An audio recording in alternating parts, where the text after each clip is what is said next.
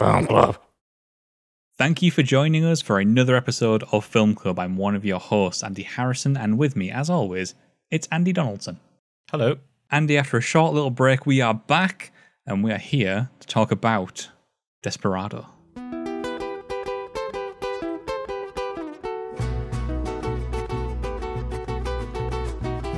Soy un hombre muy honrado que me gusta lo mejor. A mujeres no me falta ni el dinero ni el amor. Jineteando en mi caballo por la sierra yo me voy. Las estrellas y la luna ellas me dicen dónde voy. The continuation of the Mexican trilogy, where they speak Spanish, not Mexican. Desperado tells... I had to correct that, man. Desperado tells us a tale of moving on from El Mariachi, but slightly different. Antonio Banderas takes over as the main protagonist, and he's a similar vengeance kind of story. Desperado is the one that I got introduced to Robert Rodriguez on. Just to have like that introduction there, and later on you'd have Tarantino's character come in. That like again, or like Tarantino dialogue. Of course, it's going to be good, but he's mates with Rodriguez, and he comes out with that lovely story about pissing in the fucking bar and the pool table. It's like that bet.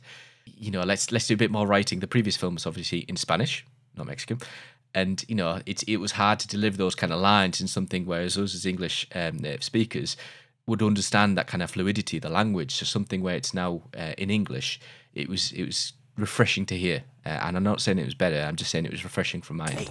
Come on. Good luck. Don't get shot. Did you want confession? Eh? Well, maybe later, father. Because where I'm going, I just have to come right back. How did you feel? So Desperado, to me, is where Robert Rodriguez sort of realizes his vision for El Mariachi. Although when we were doing El Mariachi last time, I did say it's my favorite, and that still stands. El Mariachi is still my favorite of this trilogy.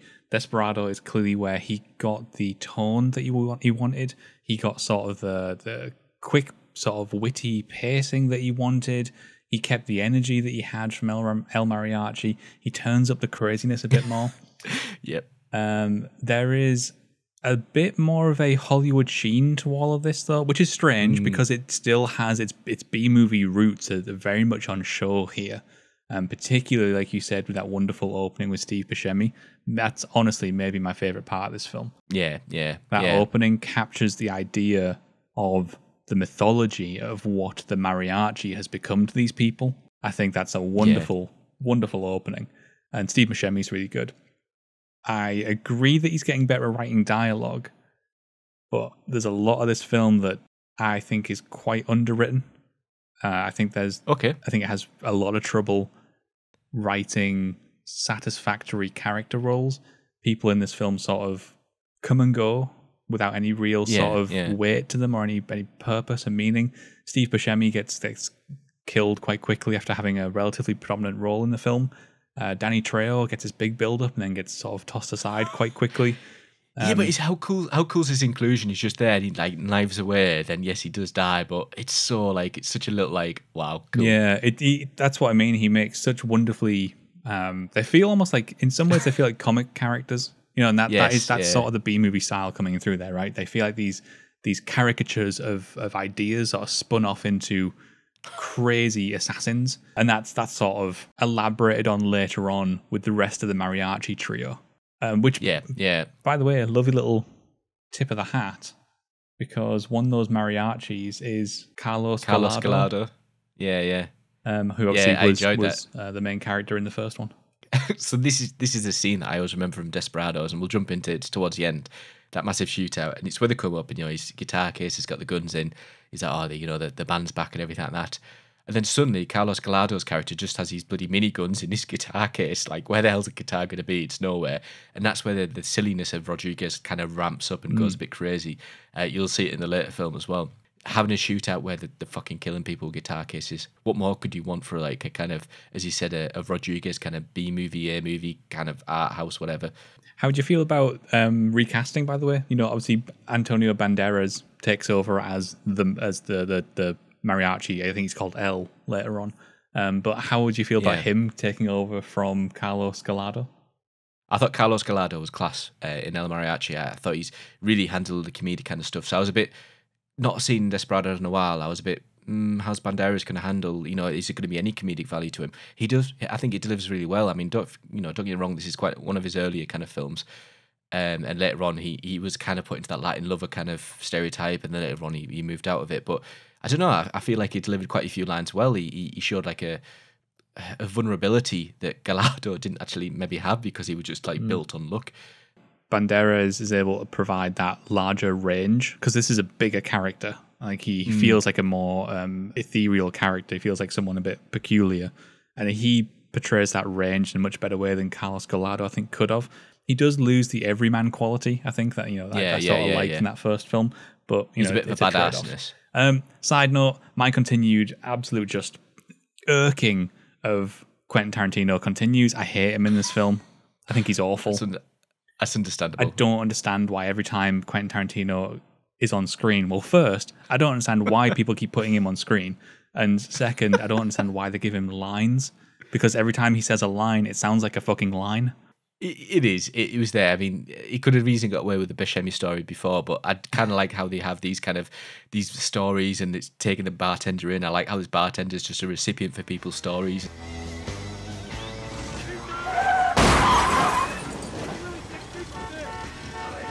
We need to give a shout out to Salma Hayek. It was one of her third or fourth feature film. I really enjoyed her in this. I enjoyed how her character is got obviously a lot of sass to her, but she's able to handle herself. She's not like this femme fatale and I'm gonna watch out for her. She actually handles herself and she's able to kind of counter Antonio Banderas, Elle in this film. I do enjoy that. Oh, by the way, silly little thing, but bringing back Mauricio and his sidekick for that one little scene where it's a flashback, and he does the gag. Yeah, he does the lighting, the light off his beard gag. I love that. That's such a funny, silly throwaway little joke.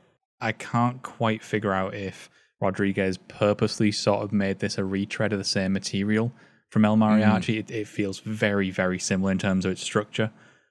Yeah, 100%. I get from a filmmaker's point of view, he probably wanted to throw this much bigger budget into that same sort of script because it was quite a nice script. In fact, he went from 7,000 all the way up to 7 million in terms of budget for this. It's literally a 1,000 times increase in budget. That is absolutely mental. So I get that he maybe wanted to sort of polish it up and present it to a larger audience, and I can assume that's also why they sort of moved over to having it as an English language spoken. Unlike you, I didn't really have the same sort of feeling in regards to swapping from English and moving away from Spanish. I did really like, actually, I completely forgot to mention this earlier, I love that Banderas can actually play the guitar. Oh yeah, that was a really good call. Yeah. So instead of having to shots of straight in the guitar where you having someone else play in front, Banderas is there, and obviously he was singing as well at the start. That scene where he's singing for the audience. It's great at that. Interesting story. So I said to our dad, I was on about how we're doing the Mexican trilogy, and or Mexico trilogy, sorry. And I was saying, oh yeah, we watched El Mariachi, the original, the one that you said it's in Spanish, you never watched it. I said, oh, I've got it rented, at the moment on Prime, whatever. You should give it a watch anyway. So he came back to me later and he said, yeah, I watched it. Pile of shite, I turned it off. I was like, fucking hell. I know. I was like, oh my God, Dad, why didn't you just give it a chance? It was brilliant. He was like, no, I didn't like this, I didn't like that. And I think it's because he's so stuck on Desperados, and it kind of fronts what you said. If you watch Desperados and then suddenly you're watching a lower budget version of the film that you love, you might have issues with it. Whereas I didn't. I loved El Mariachi. But yeah, I thought it'd be an interesting story for you. There is Desperado. You can let us know in the comments below what you thought of Desperado, or you can hit us up on Twitter, as always. But Andy and I are going to be back once again next week, where we are rounding out this trilogy with Once Upon a Time in Mexico. See. Until then, get watching.